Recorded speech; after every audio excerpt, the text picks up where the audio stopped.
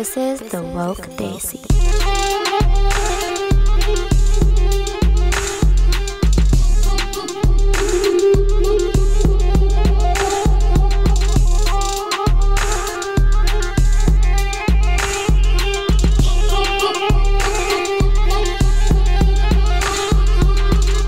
Hello, TWDers, and welcome back to a brand new episode of The Woke Daisy. I'm Nehal. And I'm Annika, and something Nehal and I have been discussing lately is Pride Month, which is normally in June.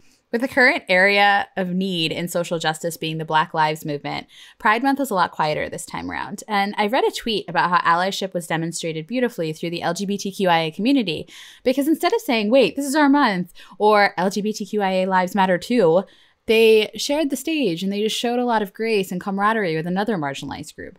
Once again, intersectionality matters, and so does fighting the fight for other groups. Another point is that while awareness months are amazing to draw attention to a particular movement or a population that really deserves that moment in the light, change takes a consistent application of work and effort. We know it's July, but the work needs to be done across the board all year round. So we're bringing the conversation back to something that we think is really important: mental health and sexuality. Your sexuality plays a super important role in your overall identity and sense of self. When we say the word sexuality, we're actually talking about a person's sexual orientation or preference, who you are emotionally, mentally, and physically attracted to. And most recently brought up on our Instagram, this can also mean being asexual. Sexuality can refer to a person's capacity for sexual feeling or desire to engage in sexual activity, and with whom. So what is the correlation between sexuality and mental health? For some, coming out leads to acceptance and support, and for others, particularly those in the South Asian community, it can lead to stigma, discrimination, violence, and exclusion. As we discussed on the episode LGBT Curious About Health, access to resources for the community are really, really flawed, particularly with healthcare. And common feelings that can affect your emotional health and well-being include feeling different from other people around you, feeling pressure to deny or change your sexuality, as well as verbal or physical bullying around sexuality. I mean, how many times have we all heard our friends say the dreaded F word when it comes down to describing somebody who's gay, or being like, that's so gay? I've made an effort to correct people on that, but I know that it takes a lot more from every single person that hears it to be able to actually make real change. And that's what we're here to talk about today with the help of the South Asian Sexual and Mental Health Alliance, or SASMHA. Before we introduce the fabulous people of SASMHA, I want to break down some stats I found while researching this episode. According to the Mental Health National Org, in 2020, so this year, 4.5% of the U.S. population identifies as lesbian, gay, bisexual, or transgender. That's 4.5 million people in our country alone. And of those, 39% have reported having a mental illness in the past year. That's more than the entire population of Kentucky. For those of you listening who are not from the US, pull out a map because Kentucky is massive. The reason that this stat is so important is because of that number, 39% versus the average for all adults, 18.9%. That's more than double. Being LGBTQ adds mental health burden, and it's not even just being LGBTQ+, but it's society stressors that contribute. And how have the attitudes been? 57% of LGBTQIA people say that they or an ally have been threatened or non-sexually harassed. 51% say they have been sexually harassed, and 51% say they've experienced violence because of their identity or sexuality. More than half of these LGBTQIA members feel like they've had fewer employment opportunities, and 22% have avoided doctors out of concern that they would be discriminated against. Which kind of brings us back to our conversation with Dr. Naveen Dargani around how minorities like the LGBTQIA community face issues in the health industry when it comes to access, medical personnel lacking training, and so many more issues. These are obstacles that keep people from actually getting the help that they desperately need. The average queer teen is 6 times more likely to experience symptoms than a non-LGBTQ+ identifying teen. And an LGBTQ youth is more than 4 times as likely to attempt suicide compared to a heterosexual youth. And I'm bringing up these stats because they are so important. Last year, 48% of transgender adults reported they considered suicide, compared to 4% of the entire US population. This is why this conversation is so important in mental health care: stigma, lack of cultural sensitivity, and unconscious and conscious reluctance to address sexuality, and how it all hampers the effectiveness of care. Through the help of our special guest today, we'll unpack what we can do better to support the LGBTQIA community in terms of mental health, learning about their personal narratives, and why this topic is so special. Hello, Sri and Tanya. Thank you so much for being on with us today. Tell me a little bit about yourselves and how SASMHA came to be, but most importantly, what pronouns should we use today? Sure, yeah. Thanks for asking my pronouns as well. I'm Sri. Nice to meet you both, and I use she pronouns. I can share a little bit, I guess, about myself personally and how SASMHA came to be, and Tanya can take it from there. In terms of the background of what came about, I mean, I've always been somebody who has known that I want to go into mental health. And for me, actually, when I got into undergrad, so I started studying psych. But then when I was in undergrad at the University of Maryland, I also started Sex Week at Maryland. And so really was diving into looking at how our sexuality and our sexual health also plays into our mental health. And then currently, I am now pursuing my PhD in counseling psychology and continuing on the focus specifically on multicultural counseling, sexuality, romantic relationships, and specifically queer people of color. So all of those things kind of really neatly dive into what we do as SASMHA, specifically, obviously, with that South Asian American lens in terms of our identity. So I'll throw to Tanya in terms of what, how this beautiful partnership, and we're just two of the four co-founders, but how that partnership came to be. Yeah. Hi, everyone. I'm so excited to be here. So I'm Tanya or Tanya, depending on what pronunciation you feel like using.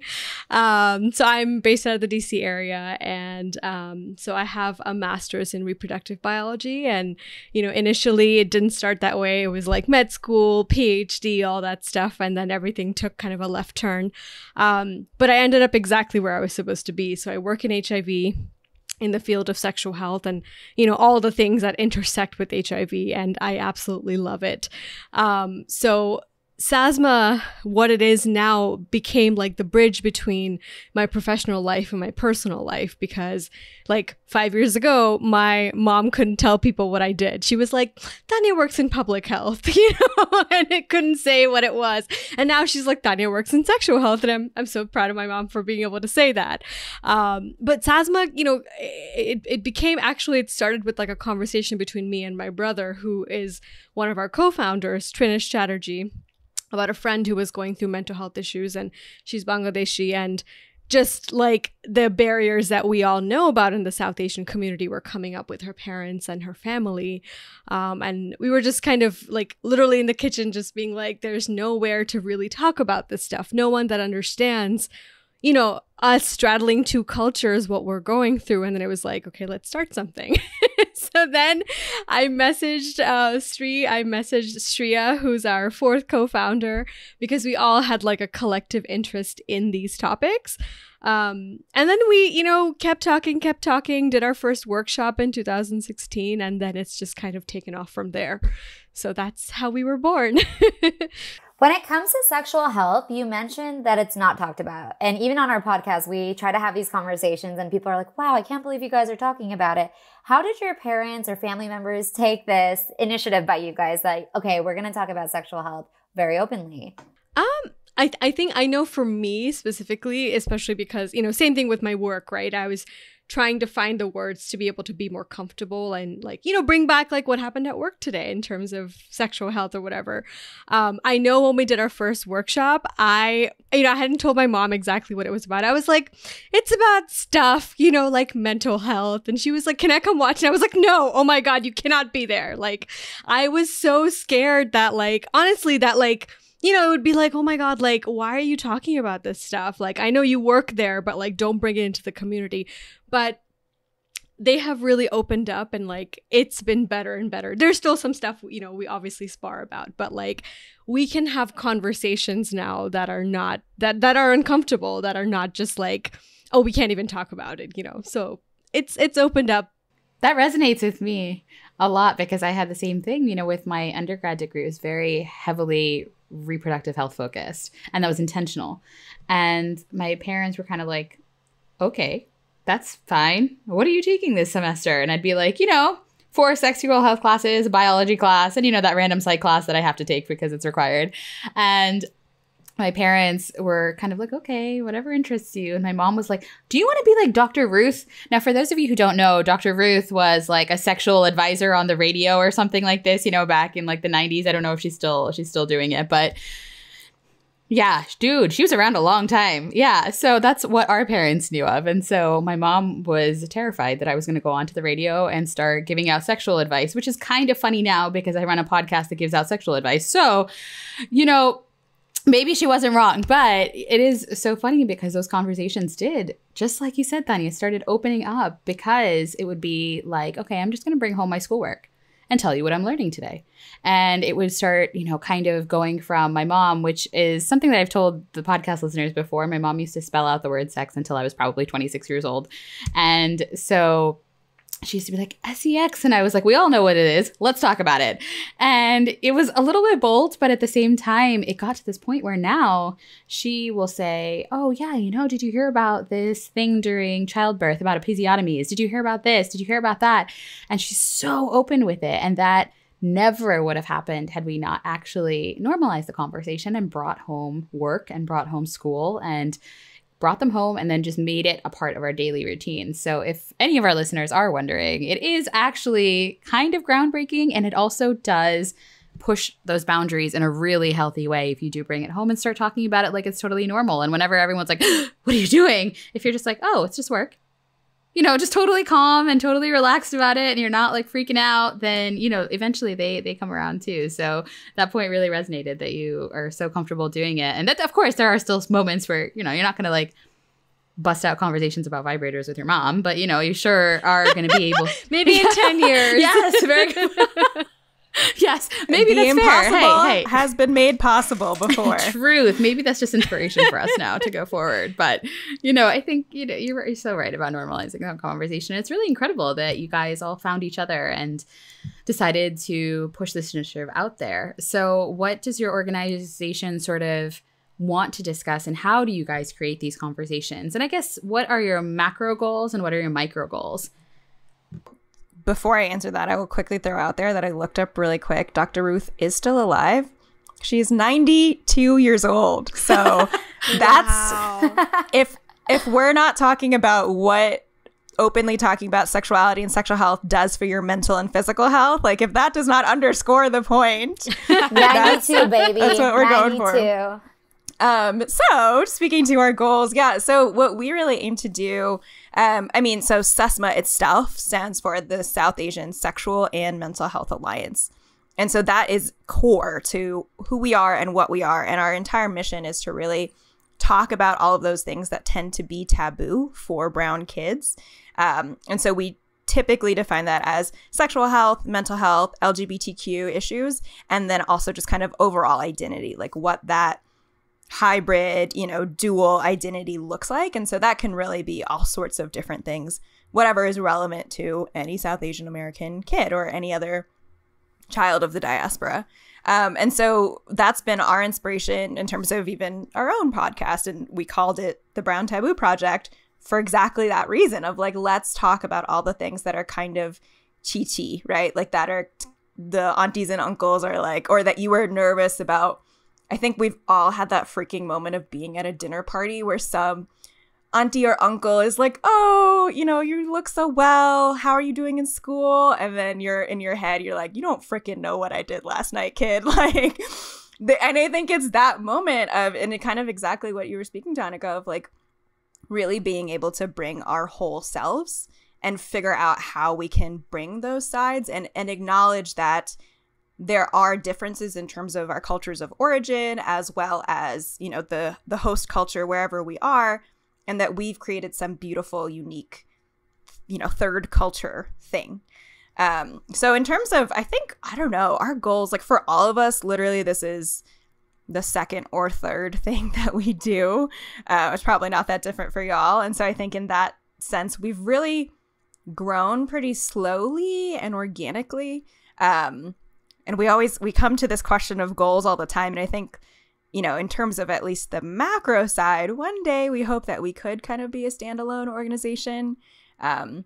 And that's something that at least Tanya and I have talked about, of like dreaming of like, if we can, because I think we really do. I mean, both of us mend both of those areas, but my explicit training is more so in mental health, and Tanya's explicit training is more so in sexual health. So I think the two of us, and really like taking that background and expertise, and like, what if we could have a brick and mortar one day, or like, what would it look like to go around and share workshops and seminars as our full-time jobs of like engaging South Asian and other immigrant folks. Like group therapy sessions. Group therapy sessions would be so cool to attend, especially on these topics that you can't talk about at home because maybe you're not comfortable meeting like-minded people. I mean, just by looking at your Instagram, there is such a good network opportunity with your podcast that you do, with other workshops that you guys host. There is so much opportunity to meet people and kind of open up when you're not comfortable in your own skin or not comfortable at home. So I love that. You know, having built a website, you know, and it was fairly recent for us, like in the last, I think like 2 years is when our 3 years that our website came about. And then Instagram was like even newer than that. And like, and, you know, kind of realizing the power of a digital platform and how much more you can do with it. And like right now we're exploring virtual workshops because obviously all our plans for this year went to shit. So, you know, just trying to figure out and kind of pivot a little bit, but also like, you know, use that resource that we have at hand, which is like the virtual world. So we've talked a lot about how sexual health and mental health go hand in hand with your organization, also the events that you do and the things that you talk about. But going back to the basics, how exactly are they correlated, and why is it so important to see that they go hand in hand in the first place? I think one of the, you know, so I don't even know like exactly where to start with this because there's so much to talk about, you know, like, but I think, you know, growing up as a kid, right, and being told that like sex is like things we hear, right, shame, like you don't talk about it, don't even think about it, right, like all of this negativity around this very normal, very beautiful thing that happens between two humans or more humans, or you yourself, you know, however you choose to do it, right, it's all good and great and wonderful.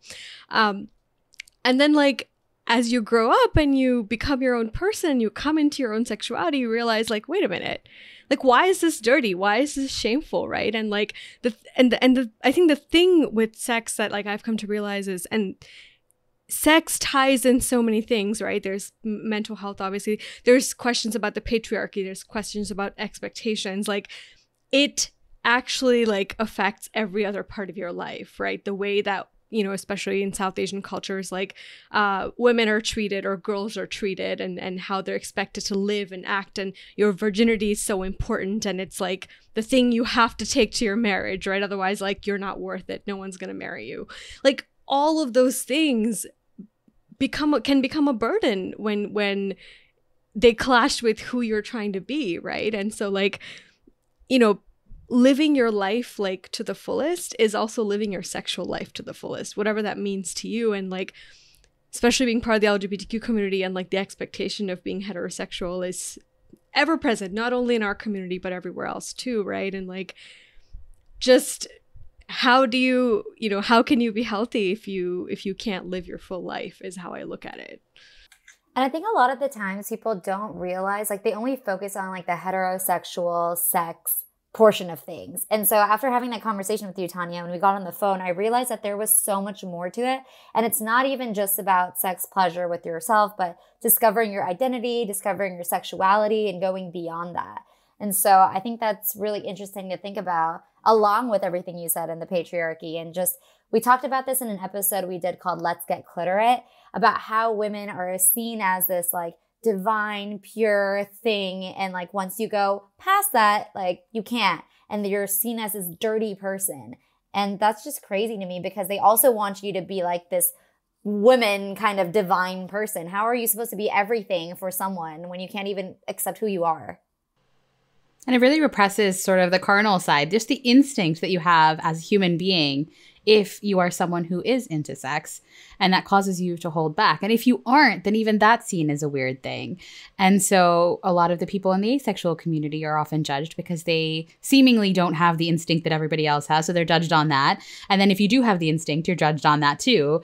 And then on top of that, you know, we've done an episode on pelvic pain, and we've done a couple episodes actually. And one of the doctors mentioned that a lot of the patients who have come in for consultations are people who become so tense that they can't actually have sex, penetrative sex, because in their minds, they've had such a value placed on not only their virginity, but the entire act of sex itself, that it does psychologically impact them, which then physiologically impacts them. So that's just with the act of sex. But if you really look beyond that to all of your physical health as a whole, there's a lot of different effects that the stress from having to measure up to all of these different things and all of the mental health side of it, and then also your sexual health side of it, can really impact, and your whole body can kind of go completely haywire in response to all of this stress. I mean, if I'm being really frank, I started, you know, just exploring my body in the last 3 to 4 years just to see, you know, what was there and stuff. And just kind of releasing all that energy was so amazing to me, like having the first orgasm or even talking about it with someone, being like, okay, I flicked the bean. It was awesome. It was like such a different experience on my mental health. Like talking about it with my girlfriends was not something I would have done maybe like 4 to 5 years ago because it was weird. Like you do not talk about what you do in your alone time, but being able to talk about it on this podcast, even with Annika, we have talked about our own fair share of things. You can be open about it, and I think that's where the conversation should begin. But what are some health benefits to sex and mental health? Like, what are some things that are good about it? There's a huge, huge piece in terms of exactly what you're kind of speaking to, of once you can relax into your body a little bit more. And that piece of, I mean, if you think about any of the ways that we experience any kind of mental health distress, and we talk about, you know, kind of the mind-body connection, for every single mental health disorder, there's some amount of physical side that does go along with that.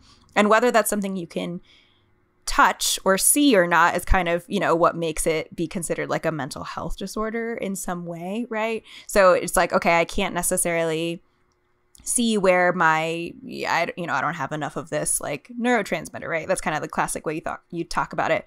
But also in the sense that classic symptoms of depression are your appetite changing, not being able to sleep as well, sleeping too much, right? Or if you think about anxiety, that manifests in the body. You see that in terms of jitteriness. You see that in terms of a clenching jaw or pain in your stomach. One of the fun facts I love to share is that, so, you know, we talk about how we have our neurons in our brain, and you're like, okay, those are the cells in the brain, right? We actually have more neurons in our stomach than we do in our brain. And I love sharing that fact with folks in terms of, they're like, that thing of, even when you talk about like butterflies, right? Or what is that sensation, or any of these things, we're like, no, we can't arbitrarily divorce our mental health from our physical health, as if our brain is not also a part of our body.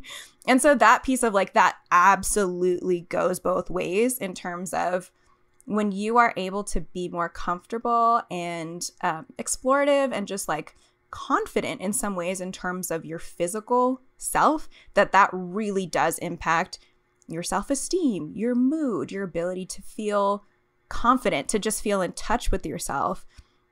And if you're thinking about that in terms of, you know, trauma as well, right? And those impacts in terms of trusting, if you can't even like trust your voice, why would you trust your body? And what you're speaking to in terms of any kind of genital or pelvic pain, and how there's absolutely, I mean, that's in the DSM. Like, it's a psychological issue, often way more than it is in the typical realm of physical health issue. And yet, and then as we talk about society and gender and kind of the cultural expectations that come in there of, for people with penises who have erectile dysfunction or who are experiencing issues with their sexuality, the solution tends to be, oh, just pop this pill to increase your blood flow. And yet there isn't necessarily that for people with vulvas. And in terms of like, there tends to be a little bit more of, it's the same thing happening. There's something mental that's happening. It's not necessarily that there's like a physical aberration if you could do this before and you can't in that moment. So I think, I mean, there's like scores of examples of where, and I think it's kind of one of those like more, I don't know, it can sound like hippie and new agey to be like the mind-body connection, but I really do think it is critical to the ways in which we understand ourselves and sit with ourselves, and just recognizing that sexual health, mental health, physical health, our general reproductive health, emotional health, spiritual health, like all of those things, they all play into our wellness. They all play into our well-being, and they are very interconnected. They are not something that you can just say, I'm really flourishing in this area, and I'm crap in that area, and that there's not going to be some amount of interplay. And I think one of the things, at its core, right, like sex is pleasure, right? Like that is inherently what it is, but it's this like heteronormative expectation that sex is only for reproduction. And I think that's where a lot of issues come from too, because people lose the pleasure around sex, and because they're told it's like a dirty thing, it's not something you should enjoy. It's not something you should do unless it has that function of producing a child, which again, perpetrates heteronormativity and the fact that like sex is only penis my and sex vagina doesn't sex. count, like, apparently. No one, right, thanks, exactly, cool, right? great, like all that kind of stuff, right? Yeah, exactly, right? Like, and I think that's such a huge part of how it can affect your mental health, and that inherent benefit of like stress relief and pleasure and just human connection at the end of the day, right? Whether you're having sex with someone you met 10 minutes ago, or whether it's your 80-year-old partner or whatever that you've been with for 60 years, like it's human connection at the end of the day. Like it does not have to have an outcome. Yeah, it doesn't have to be transactional, right? That like it has to create a child or it has to do something for your marriage. But unfortunately, like that's, especially in South Asian society, like that's what we're ingrained to believe. And that has a very negative effect on your mental health for sure. I know you mentioned, heteronormativity, but just like going along with that, there's also a minority-majority kind of disparity too between the mind-body connection and just how you fit in with yourself and how you see yourself in relation to the world. Because once again, sex is an act that forms those connections or that builds those connections, regardless of what gender, what sex, and how you see the world. It's how you connect with it. And so what is the minority stress theory for LGBTQ people, but also other identities as well? And how does this all fit into the concept of your role in the world and your connection with people? Yeah, so minority stress was originally formed by a scholar of the last name Meyer, and it really was initially formed thinking specifically about the experiences of queer people, and then has been expanded from there to talk about all the different impacts that being a minority, like whatever marginalized identity that might be, has on your mental health. And so, I mean, there's two sides of it. So I'll start in terms of the stress aspect of it, for any of, and even as y'all saw in the intro, right, of like, for any of the identities that people hold, it's not that having that identity or status is inherently what makes you have more mental health distress or more physical impairment or less educational aptitude, right? Like we know all of that is just bullshit. It's not the identity itself that makes people inherently different from one another. It's the pressures of society, and it's the ways in which the culture does or does not accept certain identities or experiences, and endorses certain things over the other. So with that in mind, thinking about how for queer people, for LGBTQ people, there's this piece of, it's not that you are necessarily inherently, dirty or shameful or whatever that might be for the type of sex or lack of sex that you engage in, but it is the ways in which it is viewed, and then therefore how you have to kind of like build up a thicker skin because you're anticipating being discriminated against or harassed in some way. And then you just think about how that then compounds not only with queerness, but with all of the other marginalized identities that can happen along with that, and thinking really in the ways in which our intersectional unique identities create this whole new thing of like, what does it mean for me as a South Asian woman who is also queer, right? And none of those things can really be separated from one another for me or any other human for that matter. If you are a straight white man, that's also an intersection of identities that's important to talk about and think through. And then you add into that disability. You add into that being gender nonconforming in some way. You add, like any of these additional things, the pressures of not having economic privilege, of not having as much opportunity. And so you can really start to see how quickly things can pile up, and having those additional stressors make it that much harder to live, your full actualized life. And if we know that these things are hard enough to talk about in our society, in our culture, even for the straight white cis dudes, then just imagine as you're, that's still like kind of uncouth to talk about sex, then like really think about as you dig down further and further what that looks like. And I do want to flip it on its head real quick, because I think saying that also kind of makes it this really like bleak outcome of like, oh no, the more marginalized and oppressed you are, like you're never going to dig out. The flip side of this is also the amount of resilience and strength that happens with that, and the ability to just be like, fuck it, like this is all out the window, and I get to be able to radically reimagine what really is fitting for myself and my own life and my own relationships and my own community, and to really have power in that, and like the beauty of deciding for yourself, coming to a place where you're able to just operate from that place of like, okay, it's outside of the quote unquote norm, but there's so much strength in being able to abandon that norm, or being able to figure out which parts fit for you and which parts don't. So it's not a horrible report card necessarily, but I do think there is, at least in the society that we are born into and that we live in present, there's definitely like a journey that has to happen, this piece of identity development. And that's, I think, also true for us as South Asian Americans. Like, I think for all of us, there's this thing that we can relate to of like what that navigation had to be, and it's idiosyncratic for every person. And I think that's true for like any layer of marginalized or oppressed identity status that you hold. So how does SASMHA help these marginalized populations actually? I would love to know what your organization does to kind of help people break out of that shell or keep that conversation going and stuff. I think one of kind of like, I guess like the cornerstone presentations that workshops, presentation, whatever you want to call it, that we put together last year is basically it's what will people say is what it's titled. So we've said it in Bengali, so log kera ki bolbe. We've said it in Hindi, log kya kahenge, right? But basically, like every South Asian person, no matter how privileged or underprivileged, doesn't matter, has heard this like thing that's in our community of like what will people say, right? Like, think about your decision 28 times before you do it. You're shaming your family, you're shaming your community, you're shaming your must who lives in California. Like, you're shaming the entire world and their dog and whatever because you chose to wear a crop top today, right? And like the weight that puts on people, right? And these crazy expectations, like think about like telling like a 9-year-old kid that you can't wear such and such because it makes you look sexual or something like that, right?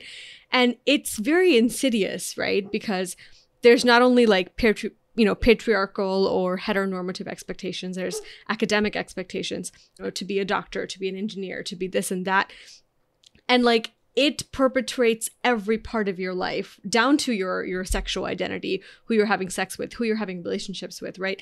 And then you think about like the realm of relationships and expectations around, oh, don't marry someone who's Muslim if you're Hindu because that's bad. Don't marry someone who's Black because we hate Black people, right? Like truly, that's actually what our society does. Don't marry someone of a lower caste because you're bringing yourself down, quote unquote, because we have to maintain our status, right? Like, it's insane to navigate all of that, like anywhere in the world, whether you live in India, whether you live here, whether you're straddling multiple cultures like we are, right? And like, I think like that workshop has been really great to get these conversations going and to help people realize that like, at the end of the day, these, we talk about, conniving aunties, talking behind your back and, gossiping about you, that like ultimately they don't have power over you. And just like Sri said, like it's reimagining your reality to what you want it to be and like going really deep into your identity and kind of pulling out like, you know what, this is my life. This is really important to me. And who cares what people are saying? Like, you know, who cares if, you know, and yes, there are negative consequences to living your life freely, right? We all know that, but sometimes they're worth it, you know, to be free and to live your life as you are. So I think like that's been one of the cornerstone conversations that we've had that I know has made an impact, you know, not only on our audience, but even myself, you know, the first time we did the workshop, because I was in the audience watching, and it made me like tear up a little bit. Aw, so cute. Glad to hear that. But no, I do think, I mean, in terms of what, and I feel like y'all do the same thing. And that's why it's so awesome to be able to bring our communities together, right? And like join forces in this way, because it's really, I think, just this matter of trying to bring up these conversations and actually be explicit about the things that we weren't allowed to be explicit about. And so we absolutely do that with in-person workshops and seminars, which are also now in the time of COVID virtual. Side note, please hire us. We will totally come do your gig. So we do that. But then we also, you know, for those reasons of wanting to expand it, not just to the folks who happen to be able to be present for whatever workshop or seminar or conference or community org it is that we're working with, but also to be able to do that with a podcast for folks. And we've had folks, you know, like from Pakistan, from the UK, we've had listeners from South Africa who are like, this is awesome to hear somebody talking about it. And I sent it to my cousin, or I thought of my friend who, you know, like whatever the touchstone might be for you personally, but just being able to know that like, oh, I'm not the only one who was having this experience or having this thought, that like, even if you don't physically have that community or haven't had that conversation in person with someone, to still know that it's out there. And that's, you know, across website, like social media, podcast, in-person stuff.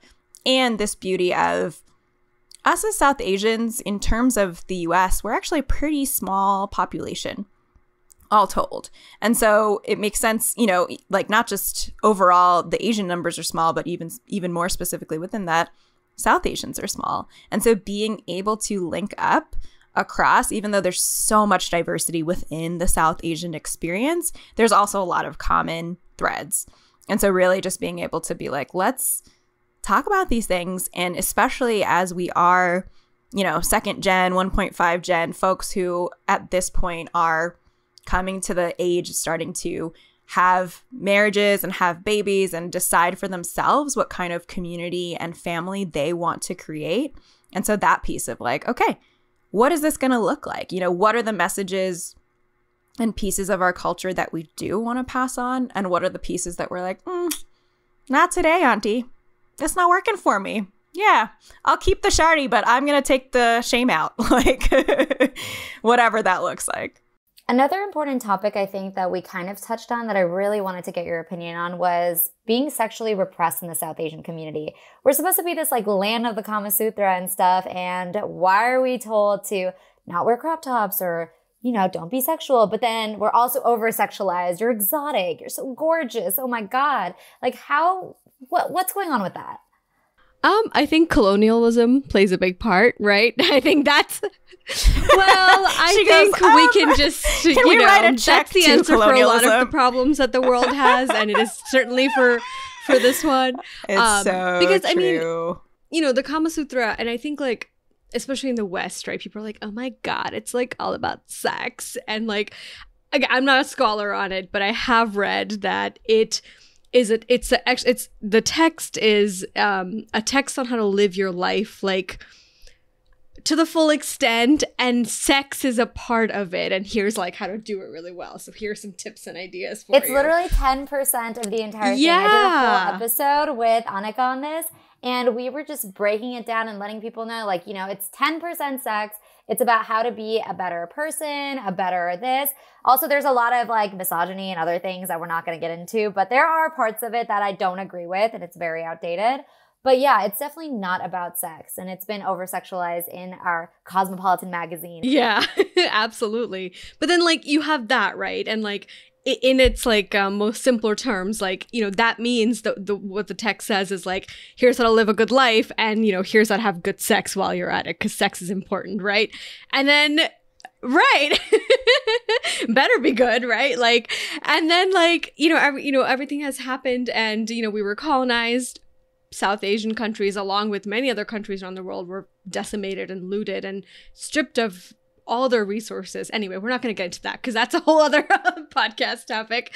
But what ended up happening is with the Western influence came these like very like Christian ideas of, you know, again, heteronormativity and patriarchy. And, you know, I know like, you know, a classic example is, you know, not historically accurate exactly, but like back in the day, like people, you know, women didn't wear blouses and stuff, you know, and saris were draped in a more sensual way, right?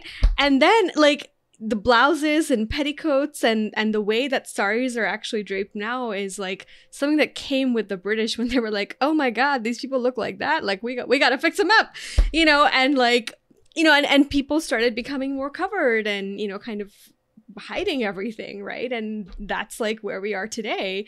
And then also in South Asian society, you're constantly living this thing of like, you're expected to be sexual, I guess, like to your husband when you get married so you can have children, right?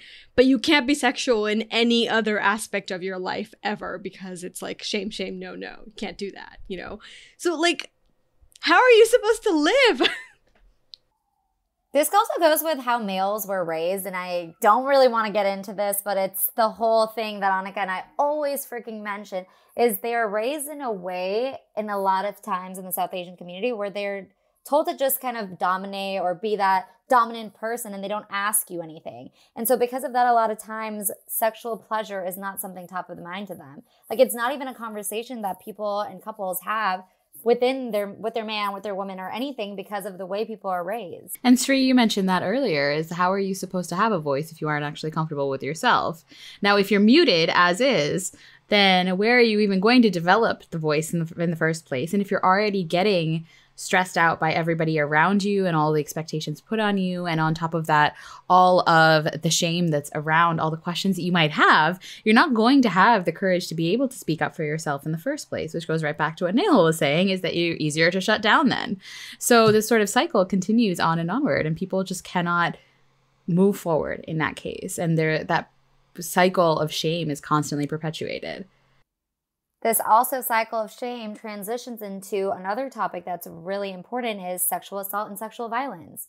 So what has your experience been with that kind of topic, and what have people said with this hush-hush culture around sexual assault that you've seen in your community as well?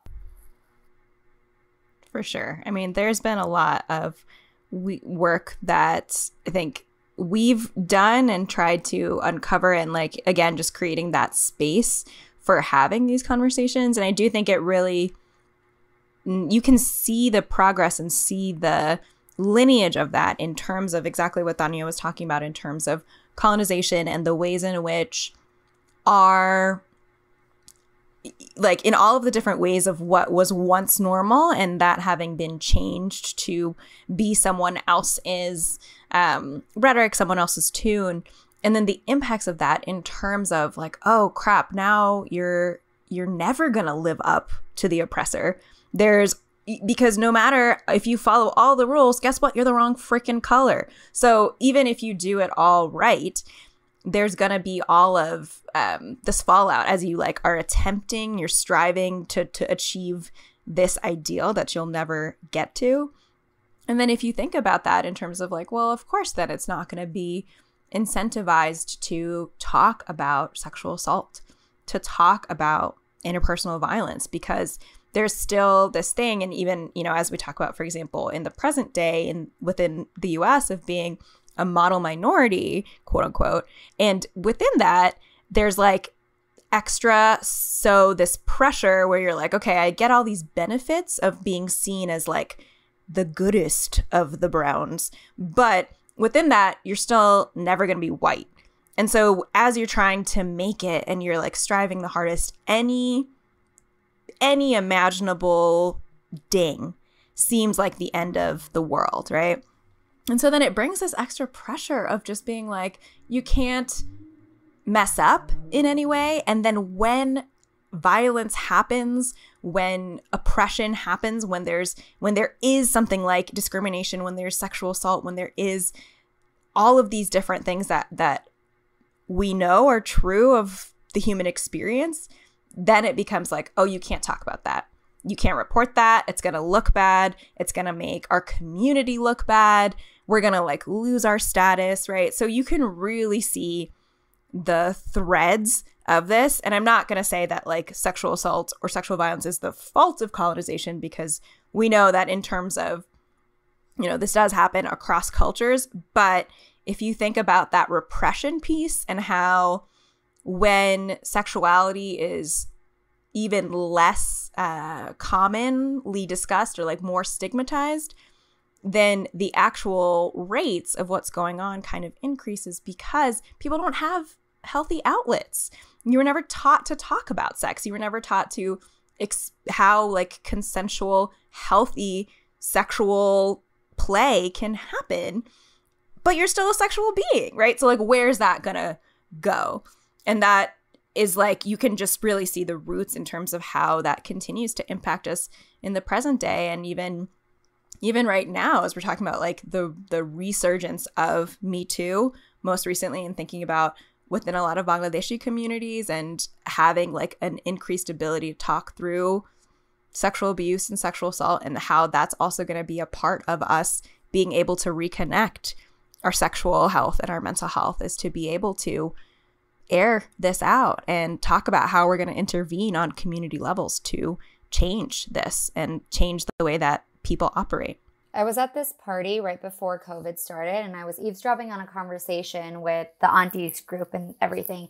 And I heard them talking about someone who had been sexually assaulted, and the conversations were just so obscene to me. They were around, oh, like, she's damaged, basically. She's not going to find someone to marry her because that happened to her. And it was such, I don't even know how people, it wasn't around, is she okay? Or what happened? Or how do we fix her as in mentally and make sure she's okay?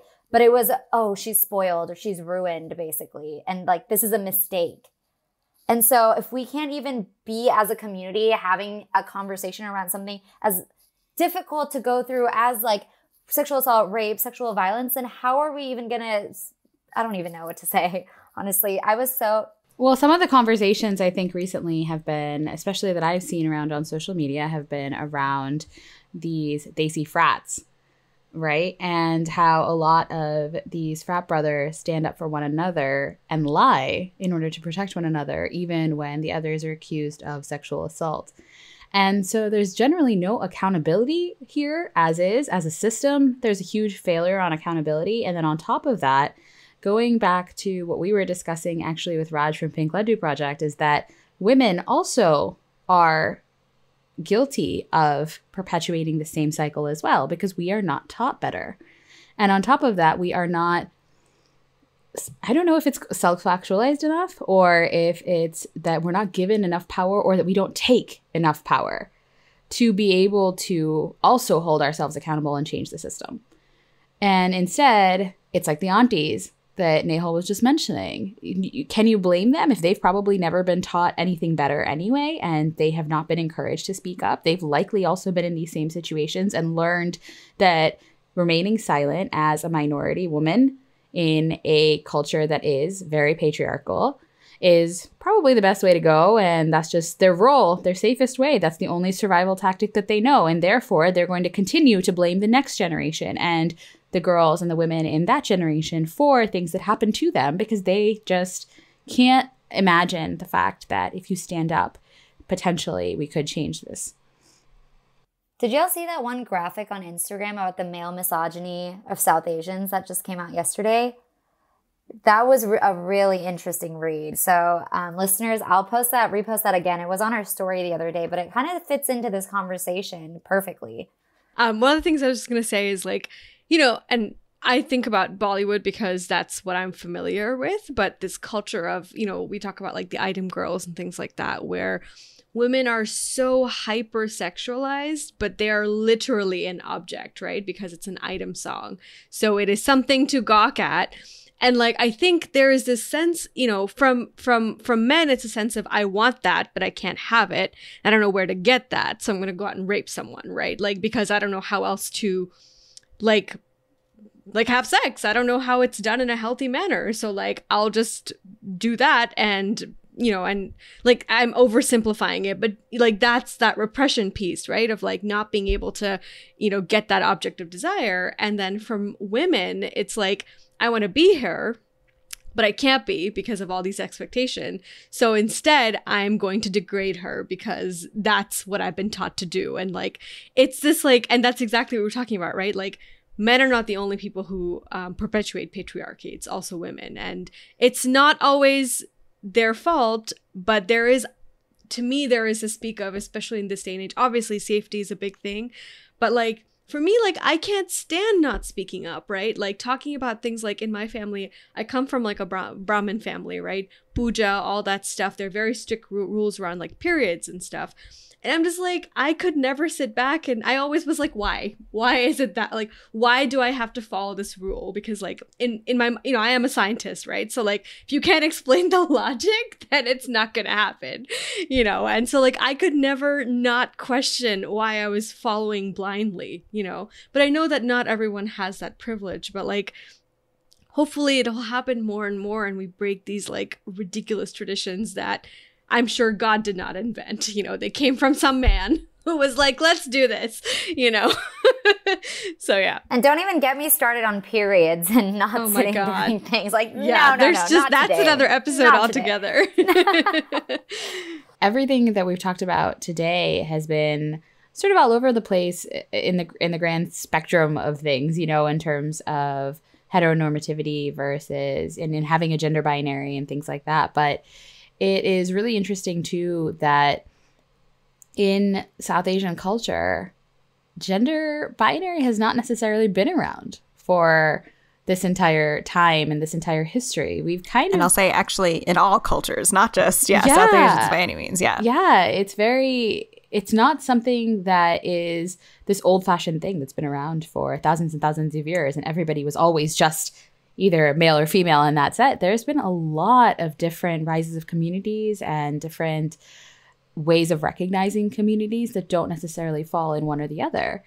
And I know that, Sri, you've mentioned a couple of times, and Danya, you have also touched on this a little bit, but do you want to tell us a little bit about those? Because they do tie into colonialism as well. So do you want to talk about it? Do you want me to talk about it? Let's talk about it really quickly. For sure. I will also, I can share this with y'all to throw up in the show notes as well. But something that I use in classes that I teach and in seminars is this like PBS map that I really like that talks about all sorts of non-binary gender expression throughout the entire world, and thinking about all of the ways in which this construct of gender being just like a purely masculine versus feminine thing is completely arbitrary. And I mean, obviously, gender is culturally constructed. So you have to, those intersections are critical to understanding gender, including what the norms are for any particular gender within that culture, within that time, within that space, right? And so when you actually like go into the history of this, you're like, oh, so any sort of quote unquote third gender or blends of gender or anything that goes outside of kind of that common script of man and woman has been around for millennia. Like that is as old as our humanity is. And really, you know, when you're thinking about gender as these scripts of who to be and how to be, that only comes about with the advent of society and culture. And like, so then when you just kind of break it down like that, you're like, oh yeah, it actually does make sense that that would be a very recent construction and is not accurate to what people's experiences have been across history and across time. And so if you think about that, even within the South Asian community, so I mean, I actually think hijra is like a pretty common term that folks have become more familiar with. And with that, you have to also think about caste and how that has been a major part of the way within South Asian communities that third gender hijra folks have been had oppressions layered upon them.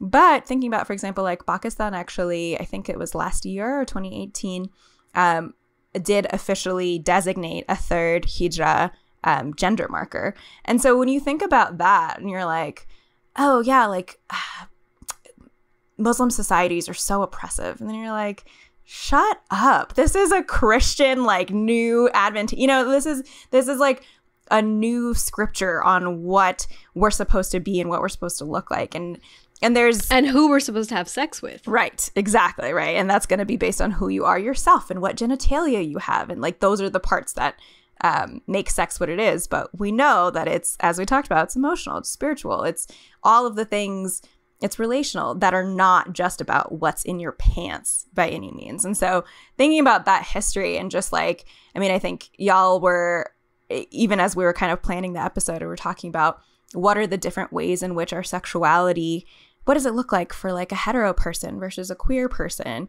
versus a trans person or a trans person who's also queer? My answer to that is it's all the same, because we are ultimately, as humans, we are one race. Biologically, we are the same. There are not marked differences between genders. There's not marked differences between sexes. There's not marked differences between races or ethnicities. And when you bring it back to just like, we are these little spirits that happen to be in whatever specific body we happen to be in this moment in time, just kind of bumbling about, trying to like feed ourselves and give ourselves water and find some community and connection. And I think that's all that any of us are trying to do. And ultimately, it's like, it doesn't really matter what identity you have, what is going on the outside, because really, like, I think for the most part, we're all looking for the same things and we operate in the same ways. And that connection of all aspects of our health and our body and who that connects to with other people doesn't really matter. It comes down to the same thing. And in the cheesiest way, it's all about the inside. It's what's inside here.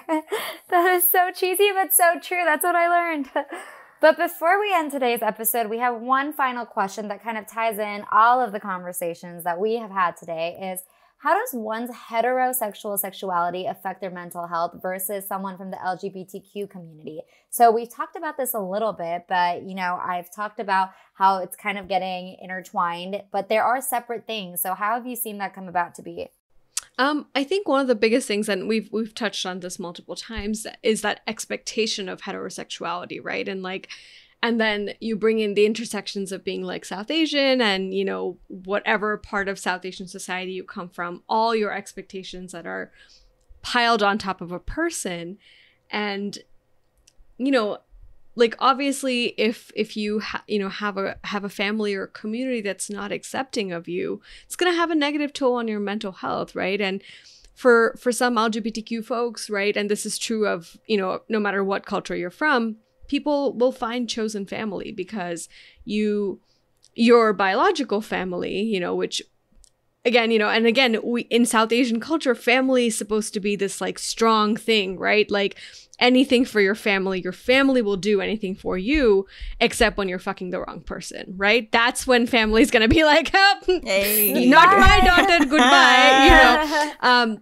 But like, you know, just as like Sri was saying, like, at the end of the day, why does it matter, right? But it's all the expectations we talked about. It's all the weight of the world, not only on ourselves, but on our parents, and because it's what they have grown up with. And like, you know, I recently watched, I can't remember what the movie was called, but it was a mainstream Bollywood movie that featured like a gay main character, and it was pretty well done. That was part of its plot line, but there were other things going on. And Shubh Mangal, Fir Se Saudhan Hai, or something like that, right? Yes, Ayushmann Khurrana. Ayushmann Khurrana, and I love Ayushmann Khurrana, so I watched it with my parents, and it was good. But you know, it ended, and my parents were like, and this is something I've heard from multiple people, that like, you know, when we were growing up, like, this didn't exist. And I was like, what didn't exist? And they were like, you know, implying that like sometimes, like, you know, gay people didn't exist whenever they were, when they were younger. LGBT. I've heard that. You know, They just came to be, and you know, like, And one of the things I've always like told them is it's not that people didn't exist. They always did. It's just that for a lot of times it's so unsafe for people to express themselves that there are people that you probably know that are honestly like in the closet and you will never know because it's unsafe for them to express that. And, you know, we know of people who are part of the LGBTQ community, but they, you know, they'll marry someone of the opposite gender because that's what's expected. They'll have children, they'll have families, right? Like, because unfortunately that's the only, that's the only choice that's viable for them because no other choice is safe, right? Like, and it's what Sri was saying earlier, you know, when you have this sort of minority stress theory, right? It comes right back to the fact that as a cis het white man, you are the safest in society. That's just a fact of the matter. And so then you maybe go down one level and you're going, okay, well, if you're LGBTQ and white, you have some issues. Turn it to LGBTQ and Black, and you have even more issues. And as you keep peeling back the onion and you go to the next community and the next community that's marginalized and intersectional with multiple other things and multiple other marginalized communities, then you're increasing your risk of being unsafe when you come out and you are owning up to who you are. And so it comes right back to, okay, I am more stressed out now and I am far less able to own who I am and be authentic and live a very contented life because it is not okay for me to do that, given how many different marginalized communities I'm a part of versus the entire world, which is seemingly against you. So I can imagine that, you know, when it comes down to heterosexuality and mental health versus somebody from the LGBTQIA community and their mental health, that heterosexuality in this case works in their favor in a heteronormative community, right? They don't have quite as many stressors in some regard, in some way. Barriers. Yes, exactly. Yeah. They have far less obstacles than somebody who is South Asian, for example, and LGBTQI. Mm-hmm. I think it all comes down to that piece of sexual repression, and like it rears its head in so many different ways. And yes, you can be a woman and have the patriarchal expectations, but you can also be part of the LGBTQ community and you're facing those same patriarchal, you know, expectations, but in a different way, you know, but you both face that burden in different ways. So it's like a very common thread, I think, across our community that represses people in so many different ways that they may not even realize. Have you guys seen the cartoon that came out probably in the last week? I've seen it make its rounds, and it's a white man and a Black woman, and they're about to race, and he goes, "What? It's the same distance." And that's like his thought bubble, and that's what it says. And she's got like a cannon strapped to her ankle, and her race course has like a hurdle full of thorned fences and bushes and obstacles in its way. And it's the same length as this man's. It's completely clear.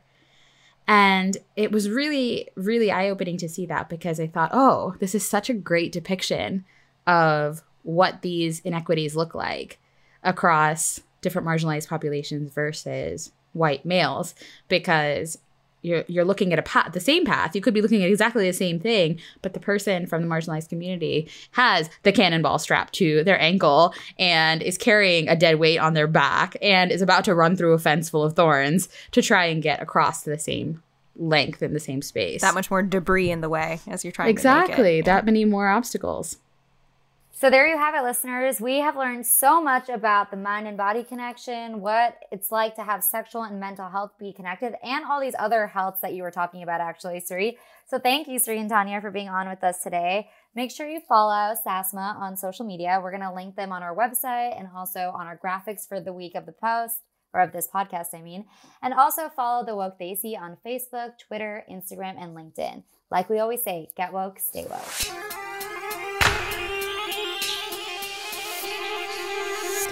This is The Woke Desi.